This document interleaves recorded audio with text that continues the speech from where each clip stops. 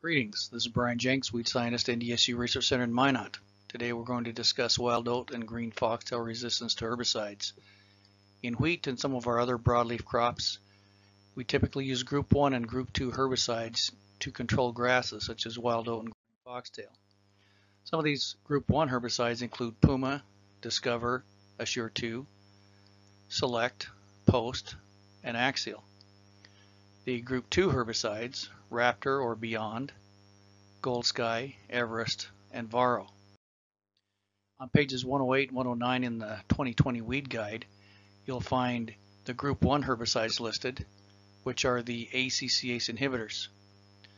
You'll see them listed as FOPs, DIMs, and DENs, and that is due to the ending of the common name. Here's the FOPs, here's the DIMs, here's the DENs. So the FOPs would include Discover, Puma, and Assure 2. The DIMs would include Select and Post, and Axial is the DEN. Our Group 2 herbicides would include Beyond or Raptor, Powerflex, Everest, Varro, Gold Sky, Husky Complete, etc. These are our Group 2s, the ALS enzyme inhibitors. So this is a picture of our wild oat susceptible population.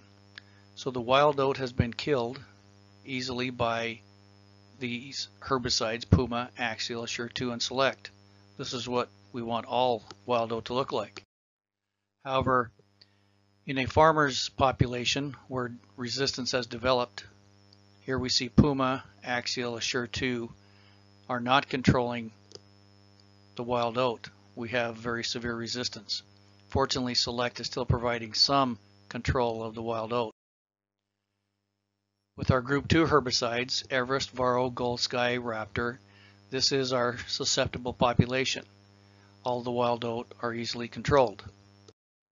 If we look at a farmer's population, however, Everest, Varro, Gold Sky, and Raptor are not controlling the wild oat. We have very severe resistance to these Group 2 herbicides. This is glyphosate, which did control the wild oat. In 2018 and 2019, we did conduct wild oat resistance screening of many populations from across the state. In 2018, we tested 67 populations. In 2019, we tested 57 populations. In 2018, 85% of the 67 were found to be resistant to Puma. 48% were resistant to Axial. 76% resistant to Everest, 87% to Gold Sky, 96% Varro. About half, or 45%, were resistant to Raptor or Beyond. Unfortunately, 78% were resistant to Assure 2, but only 7% were resistant to Select. In 2019, where we tested 57 populations, we had a greater resistance in the Group 2 herbicides, Everest, Gold Sky, and Varro. Now, why is this? Well, one reason could be that we're starting to see a shift to Group 2 herbicides being used. For years and years, we used a lot of Puma, Discover, and Axial, Group 1 herbicides. Now we're starting to see a shift toward more Group 2s, such as Everest, Gold Sky, and Varro, and we're starting to see more resistance there. Now I need to mention that these populations were not randomly collected. These were samples that were sent in to us because resistance was suspected. Raptor, there were 77% resistant, Assure 2, 72%, and fortunately only 5% resistant to Select. For green foxtail resistance, we tested 19 in 2018 and 8 populations in 2019. We saw a very high resistance to our Group 1s, Puma, Axial, and Discover. Only about 20% resistance to our Group 2s, Everest, Gold Sky, Varro. Interesting, we did not see any that were resistant to Raptor, which is a Group 2.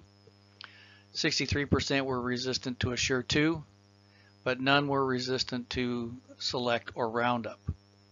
In 2019, again, we saw a higher frequency of resistance to our Group 2 herbicides, Everest, Varro, and Gold Sky, and a little less to our Group 1s. But I think what we're seeing here is more people were using the Group 2s and starting to see more resistance. It's interesting here that none of the samples were resistant to Raptor. So this tells us that for green foxtail at least, we could still continue to use Raptor or beyond in clearfield crops to still be able to control wild oat, or excuse me, to control green foxtail. So for controlling these weeds, we really need a diverse crop rotation. A diverse crop rotation, as well as using various cultural practices and diversifying also the modes of action that we're using in our different crops. We could use Roundup in Roundup ready crops such as soybean, corn, and canola. In some cases we might be able to use higher rates of atrazine in corn. In Liberty canola, we should certainly consider tank mixing Liberty plus Select. In many of our broadleaf crops, we could use Select in dry bean, pea, sunflower, and others. In conventional tillage, we could use Fargo, where we can do incorporation in some small grains and chickpeas, peas, and lentils. Axial might still be effective on some wild oat populations in wheat, and again, Beyond may be effective on some wild oat populations, but certainly on the green foxtail populations if we're using clearfield wheat. Zidua might be a new option for us. This is labeled as a delayed pre, but Zidua is not very water soluble. It definitely needs rain to get it activated. Something else to consider in wheat, maybe consider a later planting date, take out a flush or two. We know this might reduce yield by planting later, but we certainly know if you have a heavy wild oat population, that's going to reduce yield as well. Consider a higher seeding rate and a taller variety to help make the crop more competitive. Consider spraying glyphosate as late as possible in your pre-emergence application. For corn, we've got options such as atrazine, Roundup. Don't forget the pre's, Group 15 such as Dual, Harness, Outlook. In soybeans, Roundup, Select, again the Group 15s such as Dual and Outlook. In canola, Roundup and Liberty, Select. Also, don't forget about Sonlan. Sonlan can be applied in the fall or in the spring, preferably in the fall, and to control some of those green foxtail plants.